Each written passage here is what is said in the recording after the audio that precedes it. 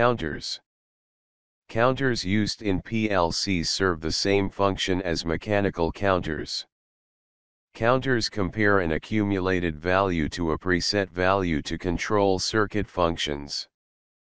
Control applications that commonly use counters include the following: count to a preset value and cause an event to occur. Cause an event to occur until the count reaches a preset value. A machine, for example, may use a counter to count bottles into groups of 6 for packaging. Counters are represented by boxes in ladder logic. Counters increment or decrement one count each time the input transitions from off, logic 0, to on, logic 1. The counters are reset when a reset instruction is executed.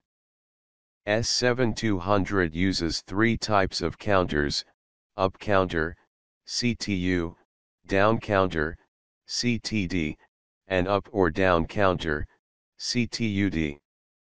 S7200 counters.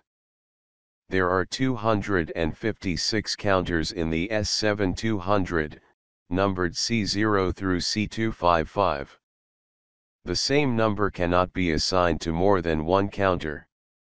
For example, if an up counter is assigned number 45, a down counter cannot also be assigned number 45.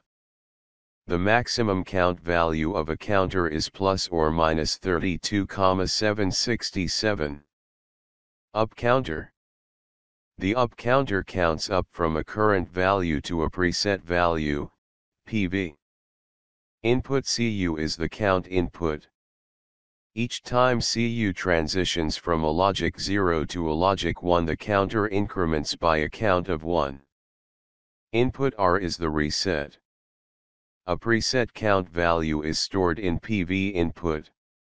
If the current count is equal to or greater than the preset value stored in PV, the output bit, Q, turns on, not shown. Down counter. The down counter counts down from the preset value, PV, each time CD transitions from a logic 0 to a logic 1. When the current value is equal to 0, the counter output bit, Q, turns on, not shown. The counter resets and loads the current value with the preset value, PV, when the load input, LD, is enabled. Up/down counter. The up or down counter counts up or down from the preset value each time either CD or CU transitions from a logic 0 to a logic 1. When the current value is equal to the preset value, the output Q turns on. When the current value, CV, is equal to 0, the output QD turns on.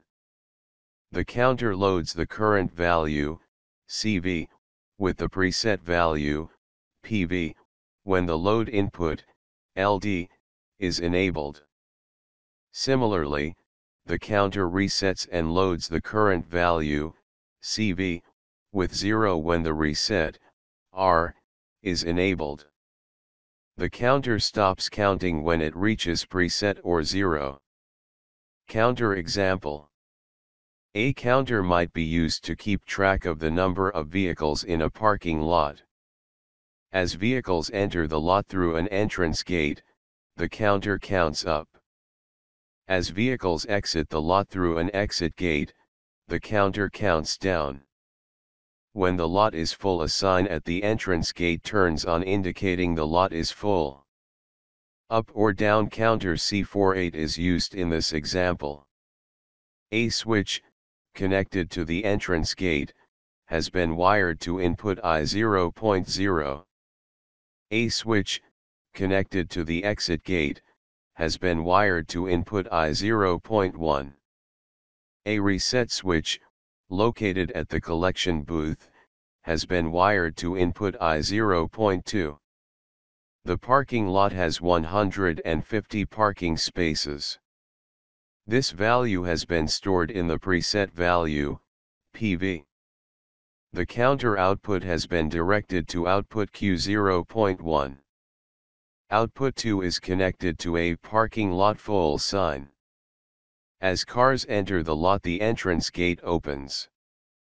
Input I0.0 transitions from a logic 0 to a logic 1, incrementing the count by 1.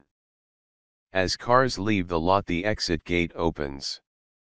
Input I0.1 transitions from a logic 0 to a logic 1, decrementing the count by 1. When the count has reached 150, output Q0.1 transitions from a logic 0 to a logic 1. The parking lot full sign illuminates. When a car exits, decrementing the count to 149, the sign turns off.